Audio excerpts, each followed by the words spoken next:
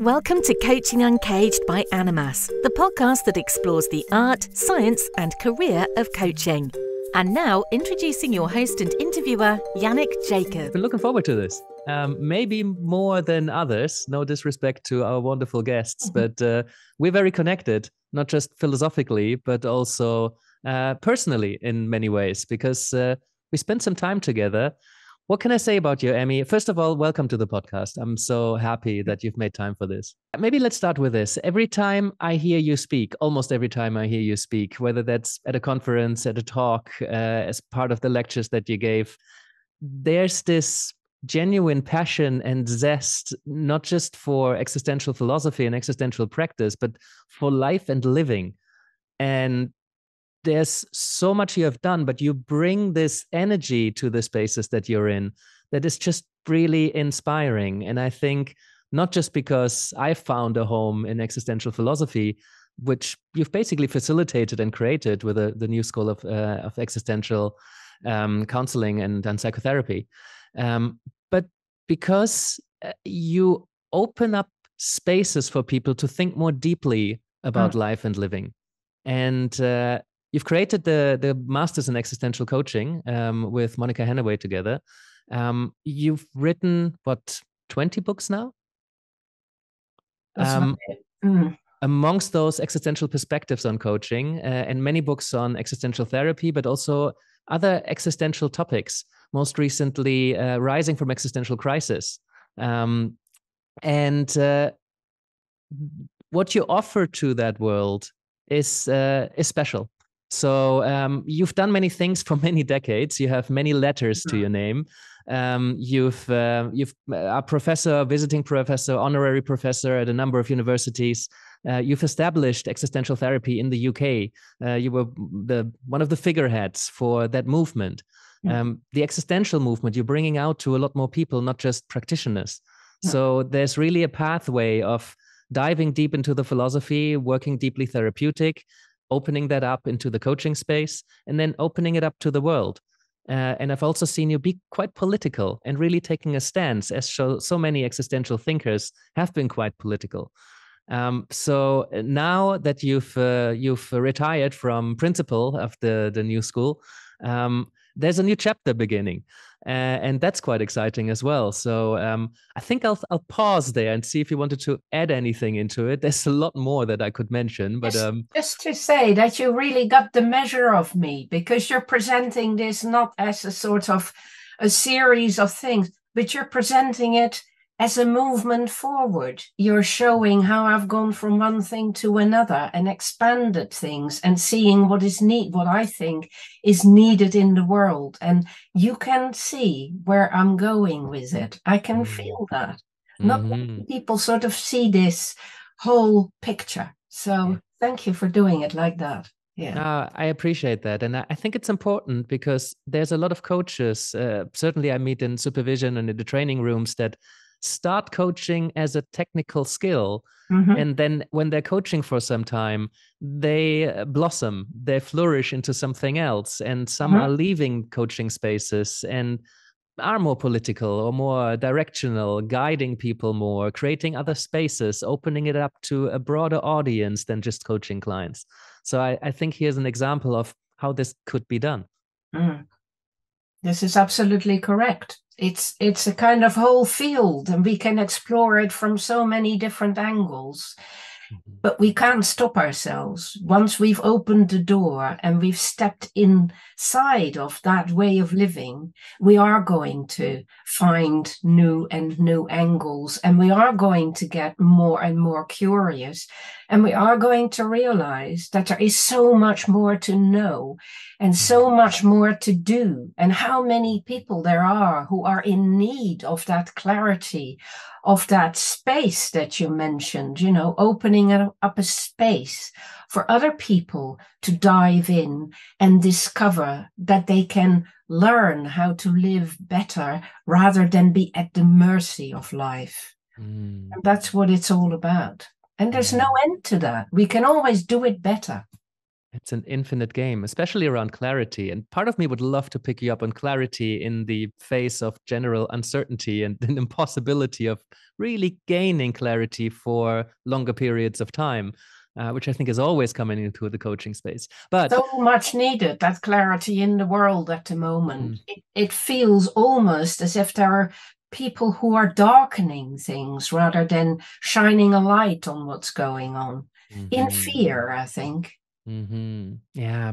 Before we go deeper into that, and in a way, with the question I'm asking, we're already going deeper into it, because in this season, as our audience may or may not know, we're diving deeper to explore what coaching stands on, what different approaches to coaching stand on. So let's take a couple of steps back and at the same time also forward. Could you, in your words, give us a bit of a framework? What is existentialism, might someone wonder? I've never heard of it, or maybe I've heard the term existential crisis, people mentioning existential threats. The existential philosophy is a bit different to how it's often used in common language. So could you give us a kind of a brief overview of what is existential philosophy, what is existentialism, and why is it so helpful in your client work? Okay, so what I like to foreground is that any existential approach, be it to coaching, to counselling, to therapy, to management consultancy, to education, you name it, any existential approach basically focuses in on human existence. It is an approach that looks at life in the round from every aspect possible and taking under the microscope every facet that is problematic in a person's life. So it is a very broad range. And the only other discipline that has this kind of broad range is philosophy. And so any existential approach is necessarily based in a philosophical way of looking at the world. And what that means is that in order to really get a hold of this, rather than doing it at the surface of life, we need to really study what we can truly deeply understand about human existence.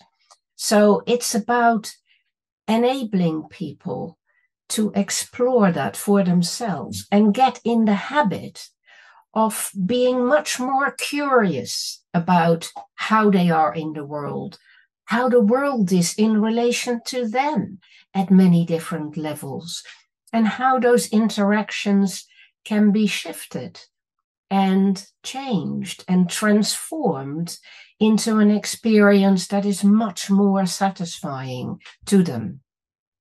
And there are so many different layers to doing that.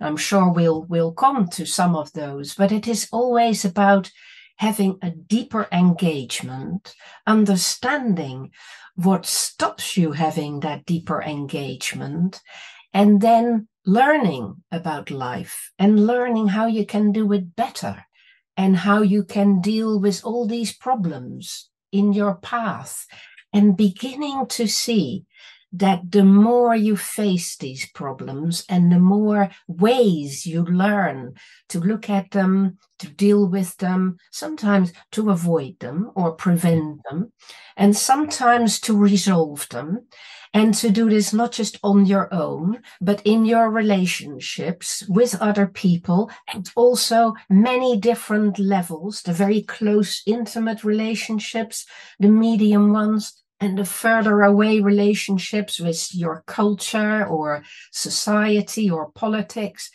All those layers of life together make up the framework that you live with. And this is something that to some extent is given to you by circumstances. When we are, come into life, all of that is already there. But it's like an empty framework, which It's like a steel framework that you cannot move. Some of those things are given. You cannot move them. We call that facticity. They're the facts of life.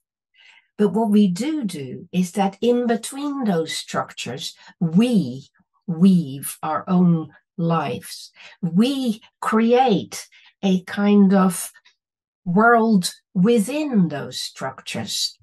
And those worlds change according to what happens to us and what we decide to do. There's many different influences. That world changes. So we need to learn to be in that change and learn to relish that change and see that it is a source of our transformation and that it's a kind of art. To live is an art. If we go to the art of living in a messy way, in a way where we haven't understood really what we're doing, then we're likely to make a mess of the picture we are creating, of the life that we are creating. We do a bit of this and a bit of that, and the colors get mixed up, and everything ends up a bit gray and depressing. And that's what we see a lot. People get discouraged, they give up, because they feel it's too messy out there, and it's too messy in here, and they have no idea where to start. Mm-hmm. So we have to come to it in a quite systematic way, and we have lots of ways of doing that from an existential perspective, leaning into the existential philosophers and especially to the phenomenological method that they have given us. But there are many other methods too. Yeah, there's quite a few things I would like to pick you up on. First of all, just kind of underline that central element of opening up choice for people. Yes, in the face of facticity, we can't choose where we are born, what will be the language that we learn when we're young. Mm-hmm. There's a lot of facticity we don't have any influence over. But there's a lot, I think, that people don't often recognize as choices. And coaching as a profession, I think one of its central tenets is to open up more choice for people. And I think existentialism goes into the heart of that matter. Totally.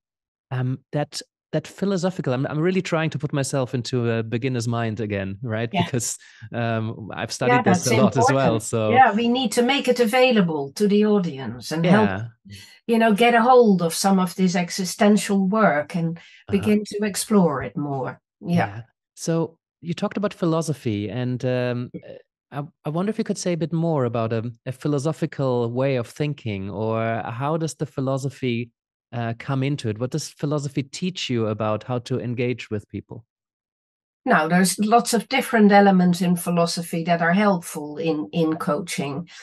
One is the fact that philosophers investigate ontology. They investigate theories of being. So there are many different ways of looking at what a human life is, and it helps enormously to get a feel for different life philosophies and how they inform a person's choices. So if you have a totally materialistic outlook, for instance, you're likely to let your life be guided by scientific facts and to narrow it down to things that you can measure and know for sure. But if you do that, you're going to be missing out on massive amounts of important experiences. For instance, when I work with people who are like that, which I have done quite a few times, who work, in universities or who work in professions where their rationality is first and foremost, you find that they have completely lost out of all these different forces in nature. The vital energy of our embodiment, being an animal, being part of nature, having desires, even they might suppress something as obvious as sexual desire. They may be completely out of touch with their own capacity for awe and wonder and mystical experiences. They may even deny, and I've often found this, they may deny, even deep inside of themselves, that they could ever be loved. Because they've come to the conclusion that, their relationships have gone wrong twice or 3 times or 4 times, and that all these people have let them down, and that is because nobody will ever understand them and will ever love them. That seems a very irrational thing to say, but when you stick to the facts and you observe those facts, it's very easy to come to that conclusion. So the worldview that a person has dictates the number of choices available to them. And one of the things I begin with is to enlarge the number of choices available to a person rather than sticking with the narrow choices that they think are available to them. So it's about freeing a person's mind, helping them to challenge for themselves how they have come to think about the world and how they have come to lean into the world and vote with their feet. Yeah. And they may be very unaware of that. Yeah, and this opening up of choice, it can be quite anxiety provoking because Kierkegaard talks about the dizziness of freedom and how when we have more choices, we now have to choose. And this responsibility is such a major theme in existential work. And so I think it's important for coaches to be aware that opening up choice is great, but there is anxiety that comes with choice because of that responsibility. Could you talk a bit more about the existential perspective on anxiety? This is so vital and so crucial. In our cultures, we have come to see anxiety as the enemy. We have come to run away from anxiety because we see it almost as a medical emergency. We medicalize anxiety. Now, it is true, of course, when we work in psychotherapy, we may sometimes work with people who have generalized anxiety disorder and really their whole lives are taken over by anxiety. They cannot move, they cannot leave their home, they cannot work. But in coaching, that's not what we're talking about. We're talking about people who do jobs, but who feel paralyzed by their anxiety because anxiety has become the enemy.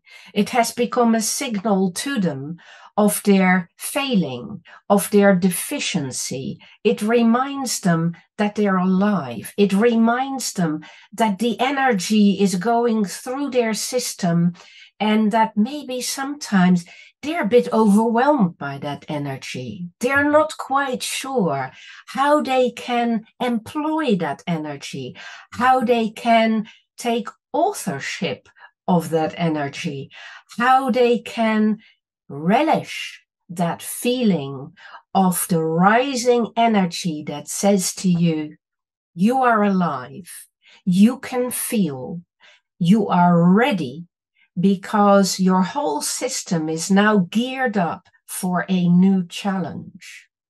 There are people who say this is not appropriate because that kind of anxiety was there to deal with lions and tigers, and so we don't need it anymore.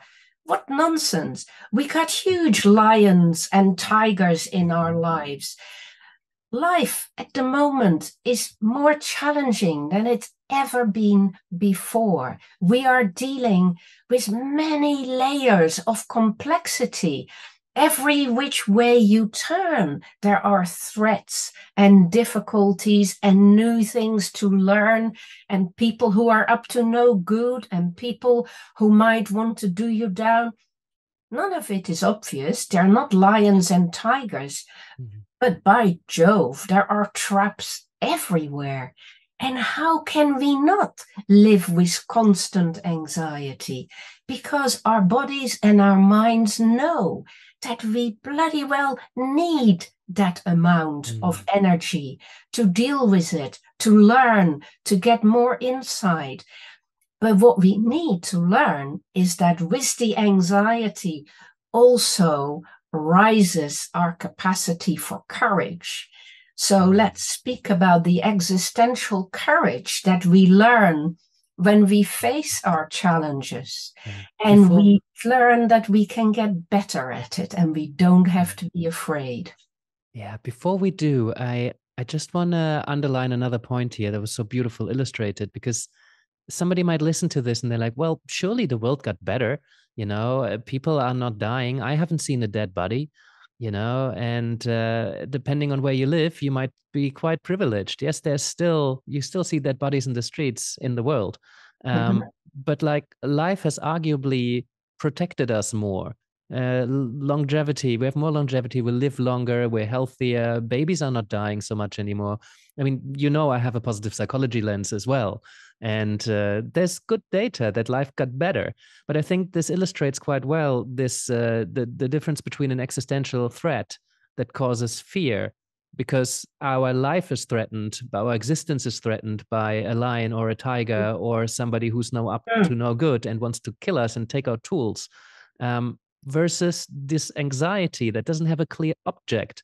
Yes. We might still be alive, but there's threats everywhere because of the complexity. Kind of threat. It's at a different level. It's a philosophical threat.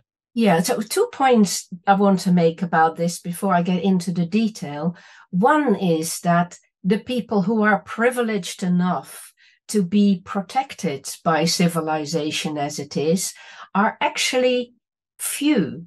There are many more people in the world who are not that privileged and not that protected and who are exposed to very dire conditions on the one hand, and on the other hand, the people who are privileged, without realizing it, have also created new threats for themselves.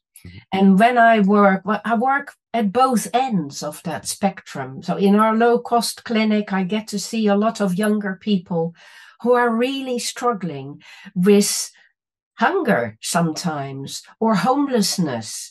And they do really struggle with life threats and with a sense that they're not safe in the world.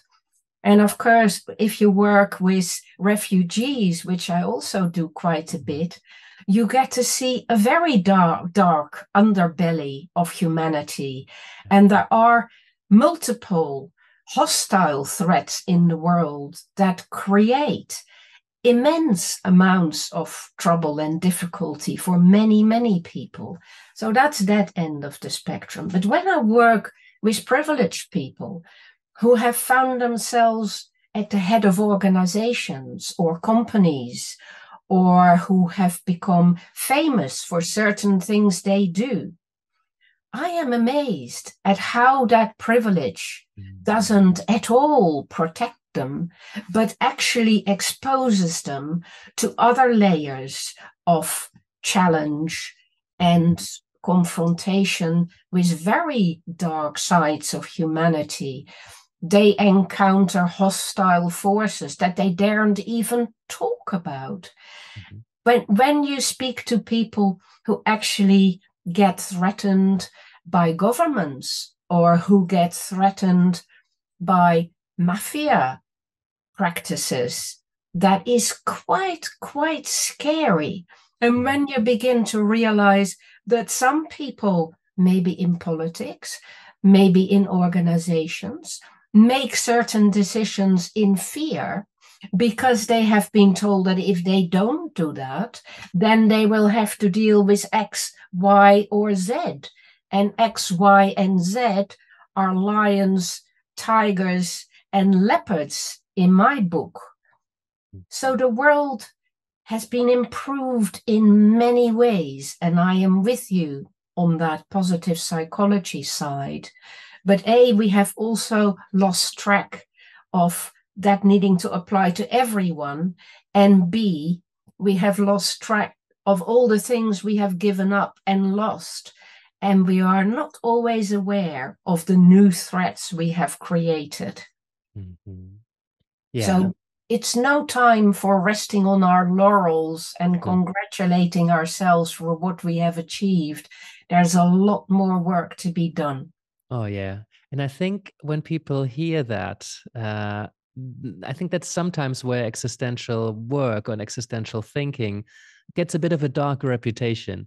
And it never seemed like that to me. It seemed like a very real perspective on the world, with eyes perhaps more open than some of my positive psychology colleagues. There was an acknowledgement how difficult and challenging life often is, and essentially is. Just being alive is a courageous act. Camus was philosophizing why people don't kill themselves. It would make perfect sense.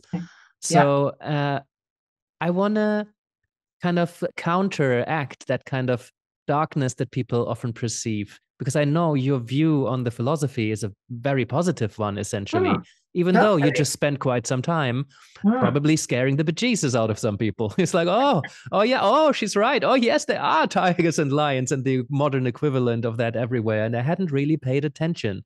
But tell us a bit about... Most people who come already know this. They come to get help because they know that things are not rosy, and they know that we are dealing with some real worldwide problems, you know.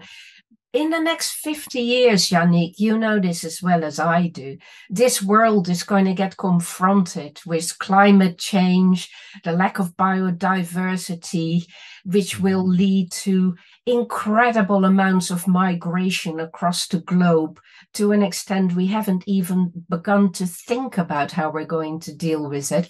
And this is going to create all kinds of mayhem and difficulties, and we need to prepare ourselves for this. Quite frankly, we need to have the eyes wide open, and we need to see how we can help everyone in this world to work together to make this a good transformation, which is possible, rather than a catastrophic one, which is also possible. So I do think we stand at a nodal point where we need the tools of everything we can gather, of the philosophies and also of the positive psychology as well. We need all of that.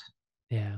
So here's the tools again, and you mentioned methodologies, you mentioned methods. I know there's a lot of work been done in how we could systematically help people to navigate these kind of challenges. Could you tell us a bit more about what sort of approaches, practical approaches, came out of existential work? Well, first of all, existential work is spread all around the globe, so it has become differentiated into many different ways of working. So if you look at the Wiley World Handbook for Existential Therapy, you will see that there is an existential humanistic trend, there is a Dasein's analytic trend, there is a logotherapeutic trend, and there's an existential phenomenological trend. So these different schools have developed, but over and above that, in each country, people have developed their own take on it. And that is most especially important when you start looking at what they've done with it in Latin America, for instance, or in China, or in Israel, or in Iran, or in Russia, or in Scandinavia, or in Australia. It's all slightly different, adjusted to the local ways of thinking and working and living, and also to the beliefs people have. So there's often an influence from a kind of more religious or spiritual background. So there are forms of European existential work that are very atheistic and very much based in this sort of factual approach, but are also much more Christian types of existential work. And there are kind of Taoist forms, and there are kind of forms that seek to go beyond that. So my own approach is therefore always philosophical rather than either atheistic or theistic. It's philosophical in that I'm open to any kind of worldview, but I know that working with a person's worldview is going to be central to any progress made. Because if I cannot work with the depth of what a person believes and the depth of what they hope for and what they fear is not possible, then I will not have much of an impact on that person's improvement.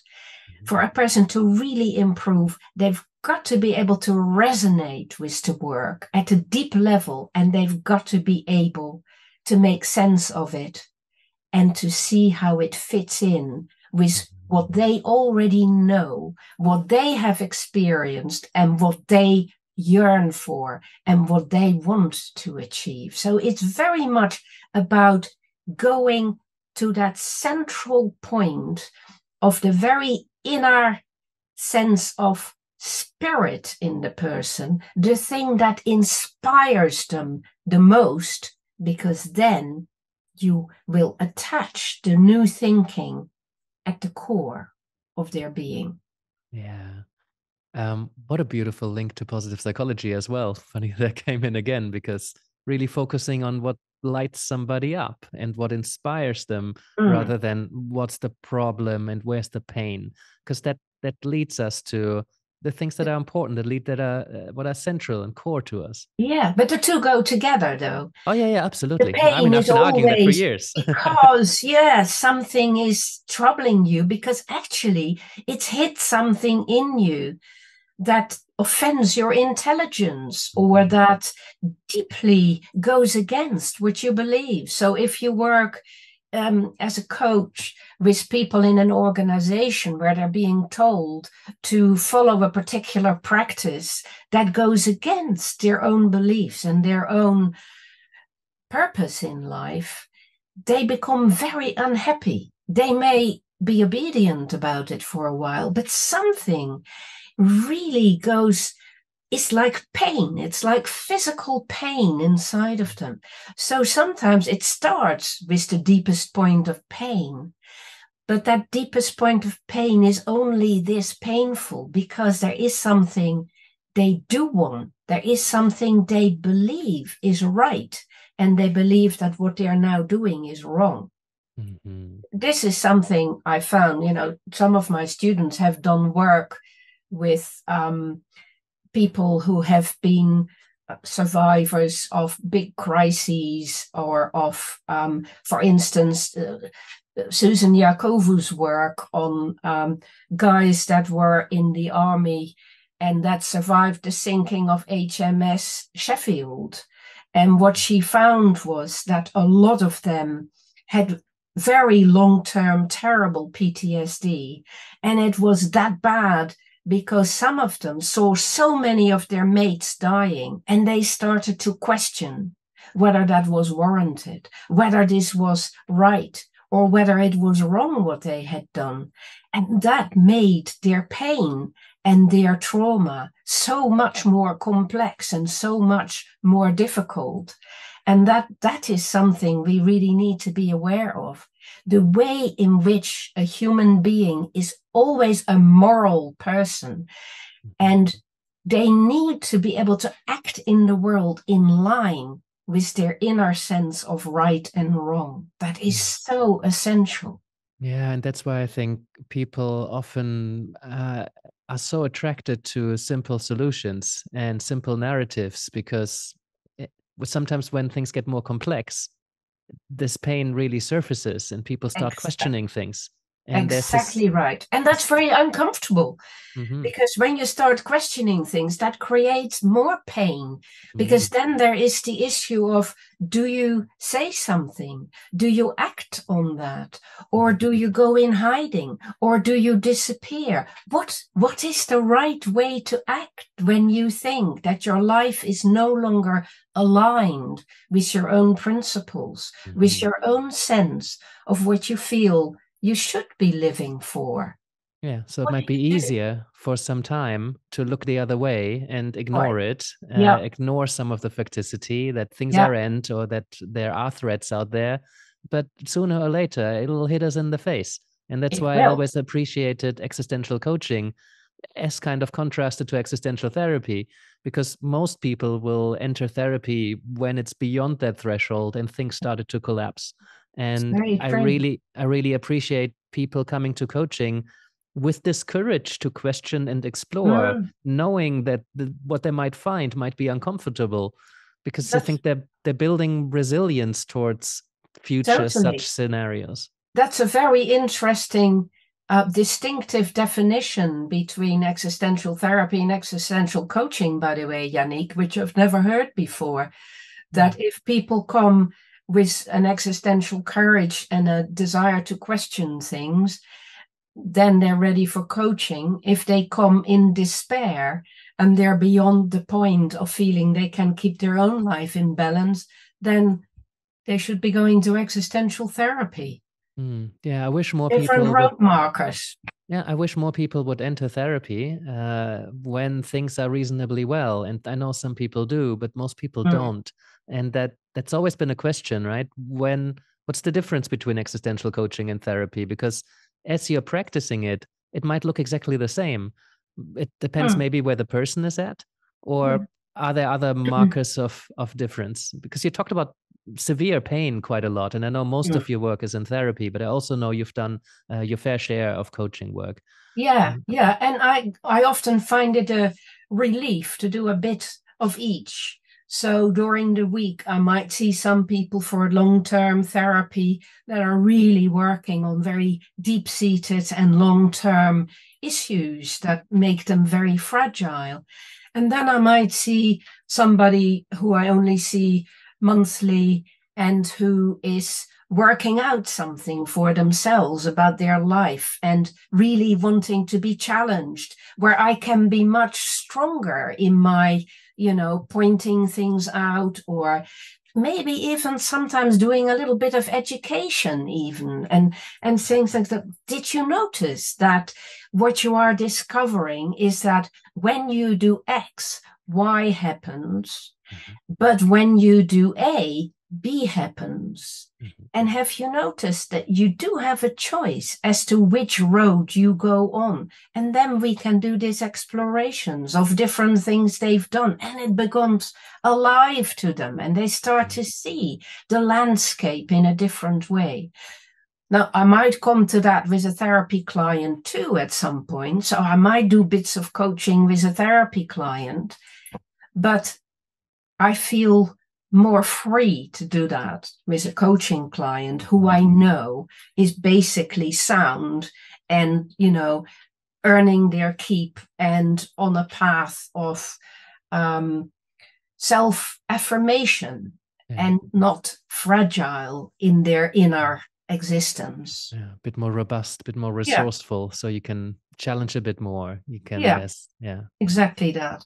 But then again, of course, with a coaching client, you might find that there is a breakdown at some point, and they do get to that point of existential crisis where they then need a little bit more care and a little bit more pacing, slowing down, time. That's one of the big differences, isn't it? In existential coaching, you can be louder and faster. In existential therapy, you have to create more space and be more receptive and more in the background often. I loved how you just embodied that. I'm not sure if it comes across in the audio. If not, jump over to YouTube for a moment, because you just kind of slightly leaned back, your tonality changed, your body just calmed down, and I could so feel it. It just felt so much gentler all of a sudden. In therapy, you will do that much more. Leaning back, sitting there, taking it in, holding space. In coaching, you will lean forward sometimes and really get there with the person. Yeah. And I enjoy both those things, and I like to have the freedom to do both things. Yeah. And at my age, at my level of work, I can actually get away with that. Yeah, so I do bits of therapy with coach clients, and I do bits of coaching with therapy clients too. Well, that's the wonderful advantage of a coach who's also a trained therapist. They can allow that space to go there, whereas coaches without appropriate training can only go so far. and the question of how far am I willing and able to go with a client, and at what point does it maybe become unethical or dangerous, Exactly that. risky? That's an important question people often take to supervision. Yes, and the irony is that you need to know a bit about therapy before you start recognizing when your person is going into a space where they need that kind of more supportive work and more investigative, exploratory work than trying to find solutions or trying to find ways forward or a stepwise approach towards a purpose or something like that. Yeah. You mentioned another couple of keywords. I feel I'm catching up, but I also feel that flows really nicely. So that bit around possibly doing some education or offering some knowledge. You mentioned it's an art of living, and I know that you've given many workshops and trainings, so to speak, in the art of living, which is the title of those. To what extent is that? Many coaches say, well, you cannot educate or put opinions in the room, or you need to be neutral. I think an existential approach seems to be a bit more directional rather than directive, as how I've heard you once. That's exactly what I like to say about that, Yannick. Well remembered. Yes. So in that debate about should I be directive or non-directive, my approach has always been you are directional. So you are aware that your client needs to find their own direction. So you're not going to direct them, but you are aware that if you're just non-directive, it may take a very long time for them to find the different exits, when actually it might be a good time sometimes to make them aware of the exits.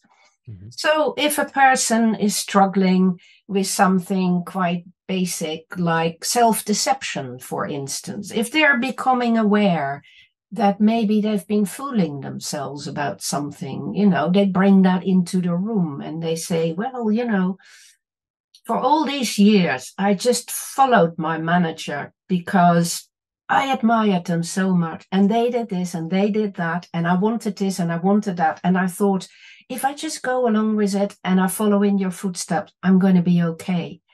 And now I'm thinking, maybe that was wrong.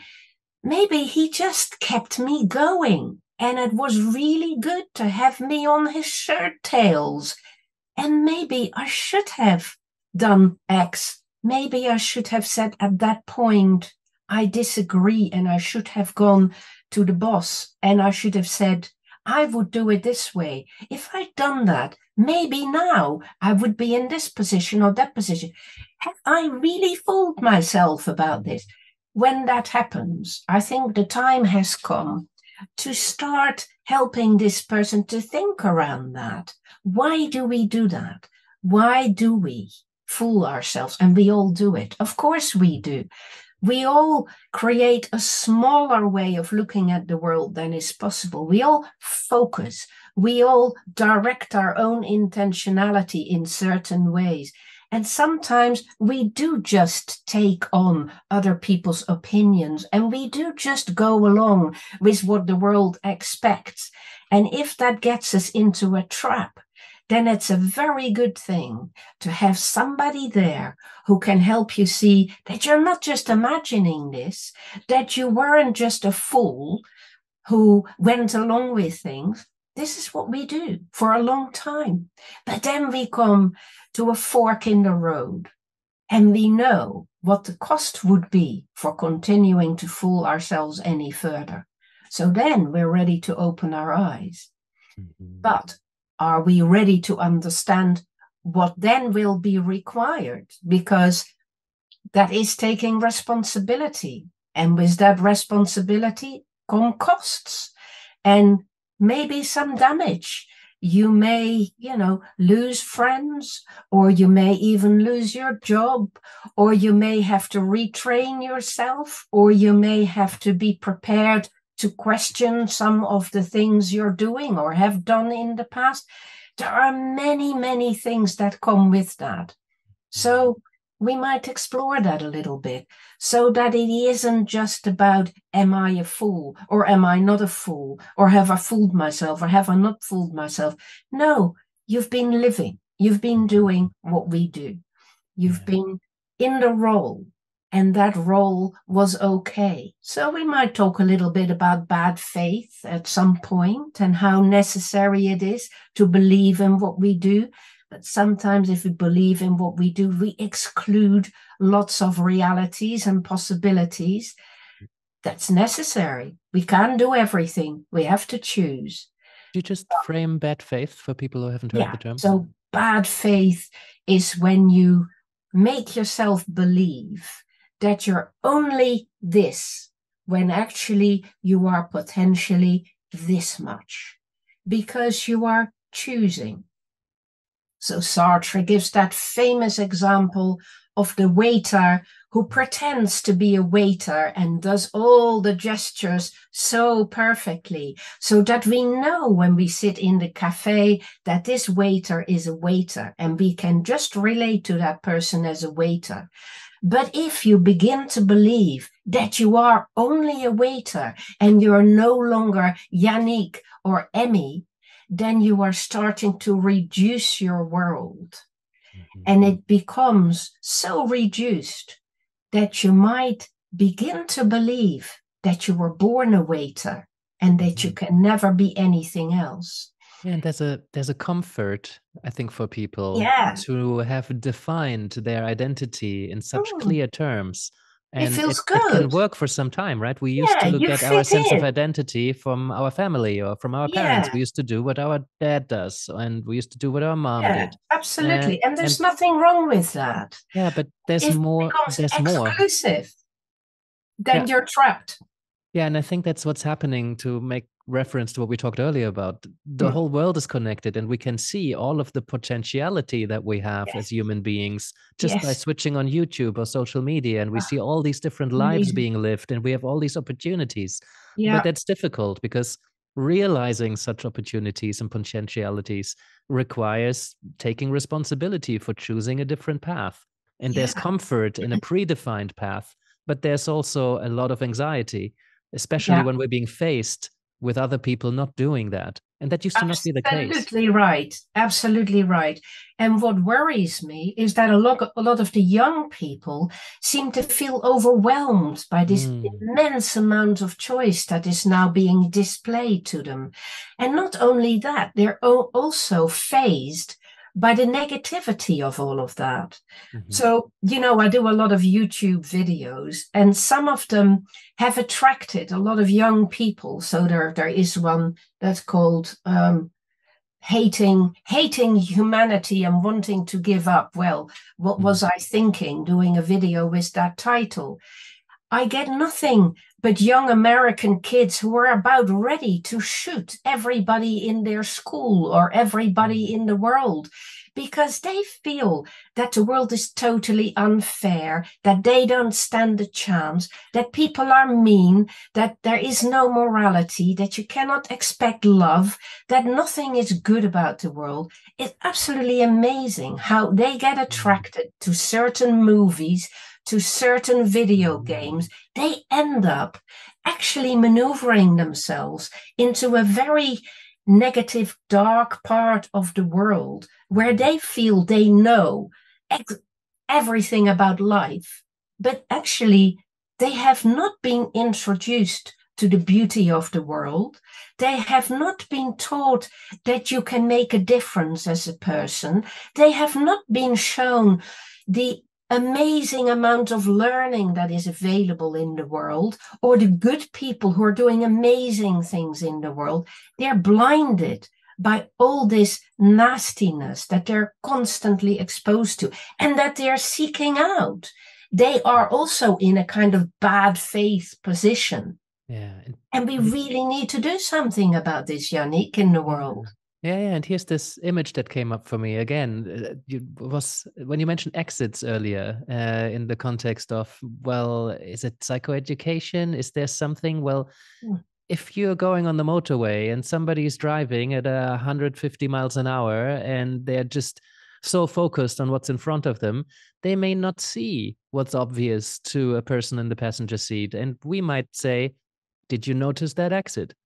Is that directive? Well, we're not saying you must take this exercise or you should. We just say, I see something here. What do you see? And if somebody's so focused on what's ahead of them, that might be revelational.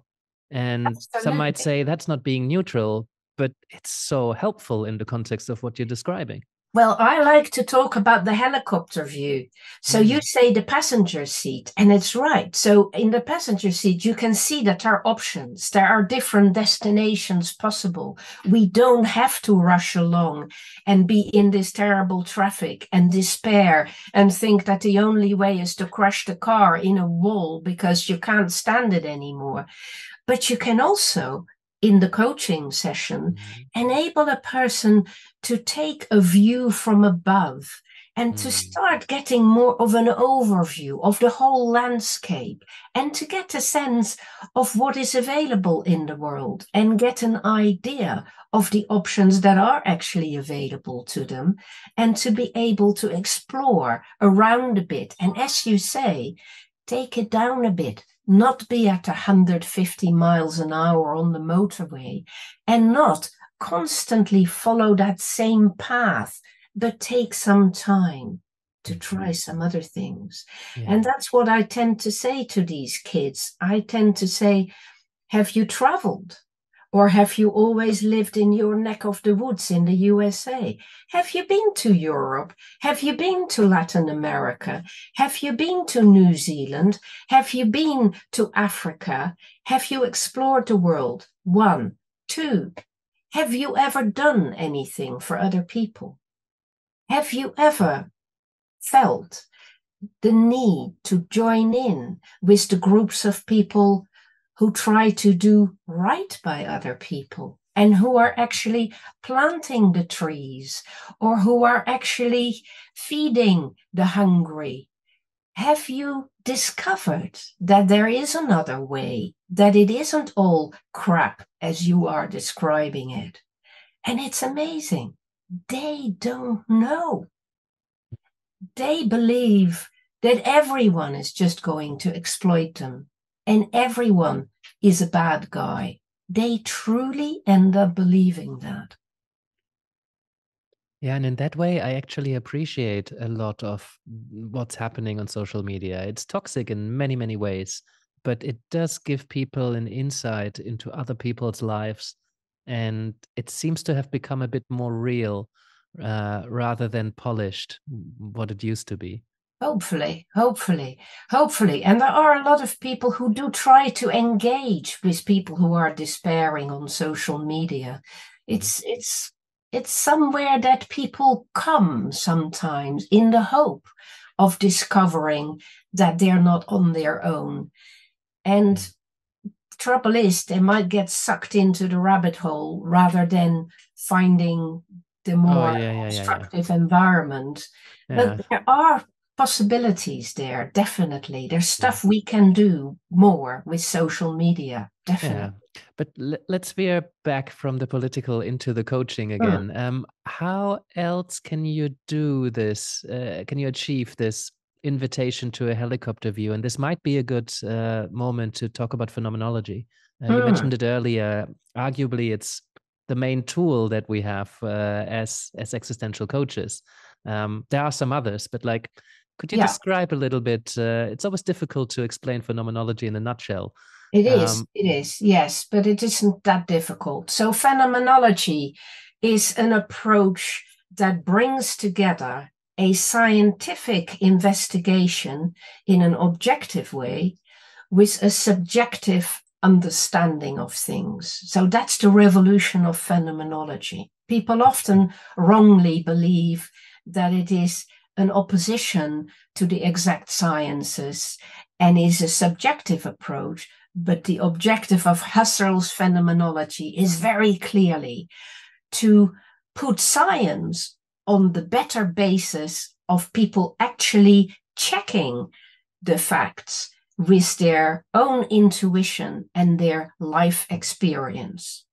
So the trick is to enable people to do this thing called self-reflection, to learn to taste things, to ask themselves, Does this have a smell?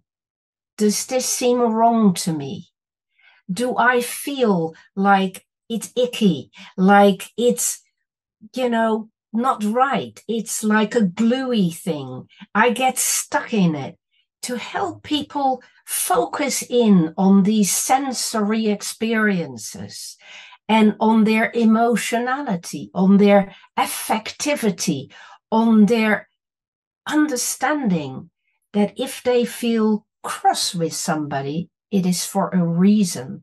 And that they then learn to go into the detail of that, give themselves the time and the space to not say, I have an anger problem, but to say, I have an angry understanding of something in the world that feels wrong to me. These people are not collaborating with me. They are standing in my way. What am I doing that gets me angry rather than find a way to get back into a collaborative mode? Mm-hmm. So they can learn to use their feelings and their senses and their thinking process, all of those things, and their sense of value too. So all 4 dimensions, to make sense of what is ailing in their lives and what seems bad and wrong, and to see how they actually are capable of approaching that, not in a frightened way or in a way that says, I have a problem with anger, or I am depressed, or I am anxious all the time, or I think I'm just very jealous, or I'm very envious, and blaming themselves. Take away that blame. Mm-hmm. Look at it again. Investigate it. Give yourself a moment. Give yourself some credit. Mm-hmm. You probably are perceiving something, sensing something, feeling something that matters deeply. Mm-hmm. And let's understand it together. It's that feeling into the experience, into the sensing, into the phenomenon, right? That's where it comes from. Exactly. Let new meanings emerge. Don't access pre-established ways of interpreting what is this Yannick. that I'm experiencing. Yes, Yannick, and thank you for bringing the word meaning, because we haven't hit that one yet, I realize. Mm-hmm. And meaning is so crucial. So we make meaning in the world when we can put the pieces of the puzzle together, or when we can weave the different threads of what's happening in our life and make a pattern that holds together. That is when we feel there's meaning. And so often what's happening is that people's meanings are becoming unraveled because they are no longer appropriate for where they are in their growing up process, or in their development, or in the part of the world they're in, or what's happening out there. So there is no longer a match between their past meanings and the current situation. So we have to help them see that that is the case, unravel it a little bit, and here my feminine knitting ability comes in. Sometimes you need to, just undo a little bit of the knitting because there is a fault in it, and then you can re-knit it appropriately. But sometimes you've just been knitting the wrong thing altogether, and you don't want to do the knitting. You want to construct a garage instead, or you want to make a tool instead. You want to do something completely different. So together we come to see either what you're doing wrong in that particular process, or how you may need to shift into a different way of being altogether. Oh my God, I love the knitting metaphor. I gotta say, I have not done any knitting for about 30 years. I'm 40 now. I did at some point knit something with my mom, I remember. And we had to knit something for school. And I remember being very upset because my friend's mom did all the knitting for him, and he was coming back and shining. Oh, Stefan, you is know what such you've a done. life story, Yannick. This is so Yeah. beautiful. Because isn't that true? People come to you saying the same thing. It's not fair. That person isn't doing their own knitting, but they are doing better than I am. And you can help them and reclaim their ability to actually do their own knitting. Yeah, oh, it's much richer than I thought. I had just thought about that you're missing a spot, and then you're building what you've done on, on a mistake. And sometimes, as you say, you just have On to the undo a wrong few. premises. And sometimes you have to really unravel the whole thing and start all over again, which and you I have guess to then be it's brave therapy. enough to do it. Yeah. And then when you reknit it, you know you did the right thing. Yeah, and how many people hold on to like, oh no, but I'm so invested in this now, so I'm just gonna have to keep going. And then at some point, maybe it works. Maybe it's just this one loop, and maybe it's okay to be imperfect. What happens then is that they finish this and they don't like it, and they set it aside as a mistake. And they then may either say, knitting's not for me, or they may try again. And then again, they may get it wrong again and have the same experience, or they may decide to look more carefully and to do it more precisely and to learn the pleasure of getting it right. Yeah.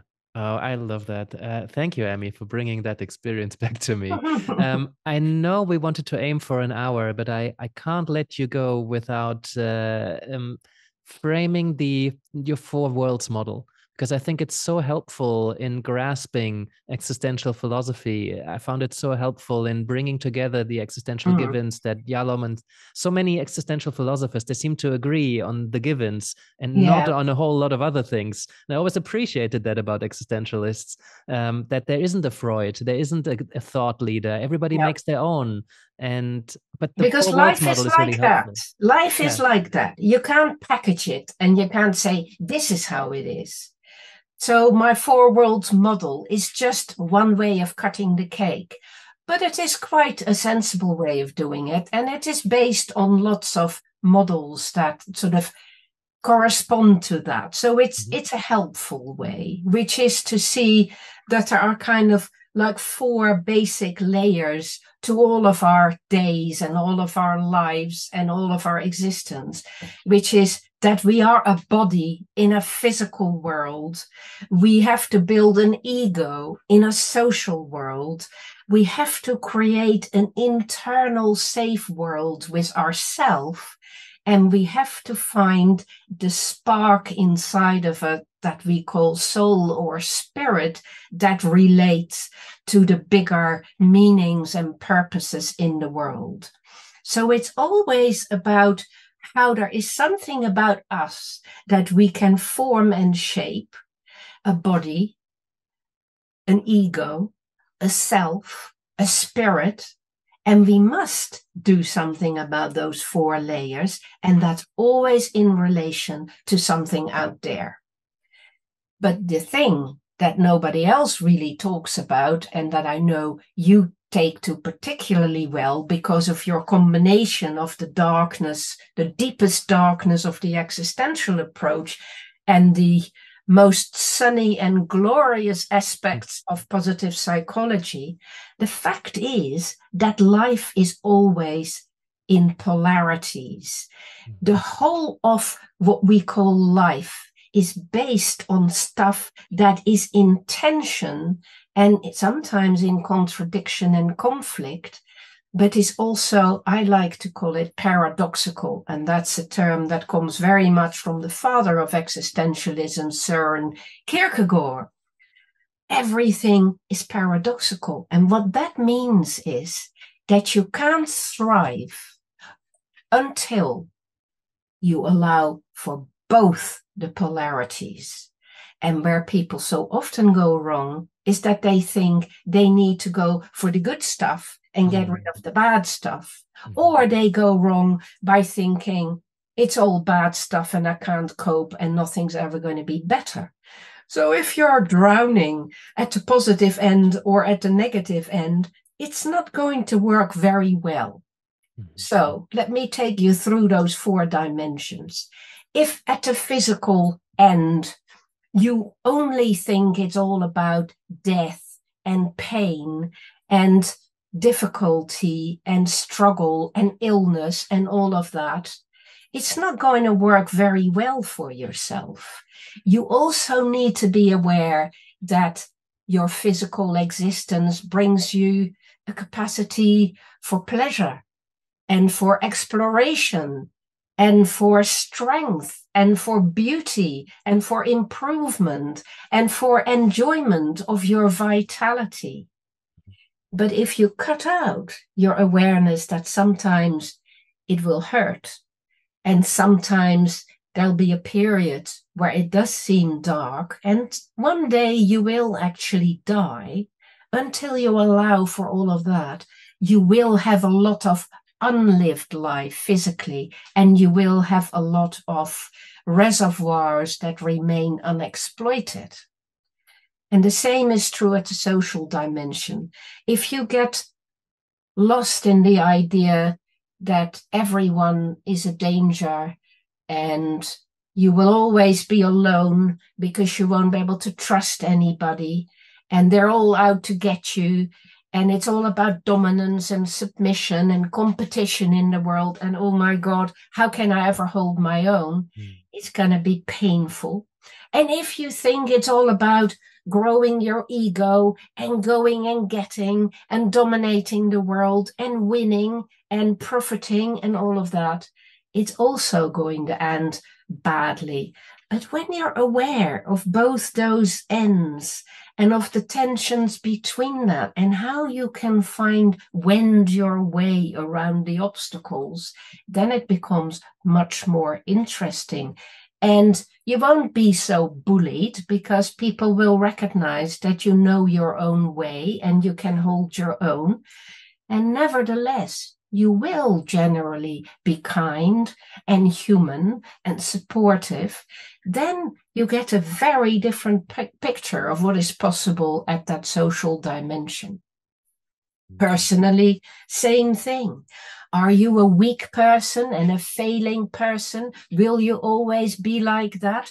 Are you going to hide in shame because that's who you are?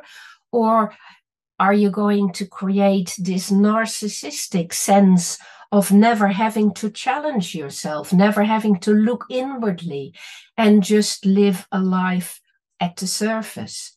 If you can do a bit of both those things and you can create an understanding for your own experiences, for your motivations, for the choices you've taken, for the choices you haven't taken, for the choices you may still take, for your dreams, for your expectations, all of that stuff, it gets very interesting. And you can create an inner world that becomes bigger and bigger and stronger, and where you build up a trust in yourself at the same time as a process of self-reflection and self-questioning. And that takes us to the spiritual dimension, where you can either flounder in meaninglessness and a sense that there is no point and you might as well despair, or you can become fanatical about it and think it's like this and we must obey these laws and we must toe the line in this way and these other people are bad because they don't live in the right way. Then you got a problem. And of course, the real way is to hold that tension and to figure out that everybody is trying to find meanings and purpose. And we can do this together rather than get in each other's way. So it's a kind of wide framework that holds together most of the problems that arise in people's lives and that give you as the coach a feel for what they're struggling with and where you are with that, and also a feel for how you can make that paradox work in a person's life rather than getting crushed by it. Yeah, that's so beautiful, right? Because existentialism is a philosophy of tension, really, but not in a way that is just acknowledging or tolerating the tension, but seeing the potential in the tension. And something that you once put in a lecture really stuck with me. There was this image of a battery and an image of a lightning strike. That kind of energy always happens in the tension between a positive and a negative pole. Exactly that, yeah. Inviting Exactly that. inviting the potential and the energy, that's where life is happening. That's That anxiety what that creates life the tension. is. As long Exactly. as there's a tension, you know you're alive. It's the same what we were saying about anxiety. Anxiety is that energy that is generated between the negative pole of your self-doubt and the positive pole of which you know is possible. And the energy will help you get from not doing the thing to actually taking a step forward in your life. Or the energy can be switched off and turned inwards and lead to you withdrawing because you're too anxious. Yeah. Yeah. It's a no-brainer. It's a no-brainer. What are you going to do? You're going to learn to read your anxiety and feel it and use it and love it. You're going to befriend that anxiety. It's a wonderful teacher. Thank you. I don't know what better way we could end this podcast on such a positive note. I can only encourage everybody who got inspired by listening to you. You mentioned your YouTube channel. There's so much just genuine and authentic content on there, very different to a lot of YouTube content you see out there. So really, you're just sharing a lot of your wisdom from all these decades of experience in life and in work. Yes, in an unthreatening grandmotherly way rather than in a coaching way. Yes, exactly. It's not teachy. It's just, that's lovely. So check that out. You wrote many books. The Existential Movement is for anybody, not just coaches. So what else might you want to tell people about before we leave? Well, read lots of books, read philosophy, think about your own life, do new things, experiment. Don't just stay small, open it up a bit. Let some of the challenges into your life. That's usually the best possible thing to do. But recognize when it's too much. So learn to use that valve. Open it up when you need more challenge and close it off a little bit when you need more safety. As always, we need to know how to work both ends and to be flexible in that process and adaptable. Lovely. Emmy, thank you so much for your time. Thank you for your work. Great pleasure, Yannick. It's so nice to talk with you. It's so lovely to hear you coming back with things I forgot to say and that you remember and make clear. Very nice indeed. Thank you for the dialogue. Thank you, Emmy. Speak soon. Bye. Thanks for listening. We hope you enjoyed the episode. To watch these episodes on video, make sure you also check out youtube.com/animascoaching. See you back here soon.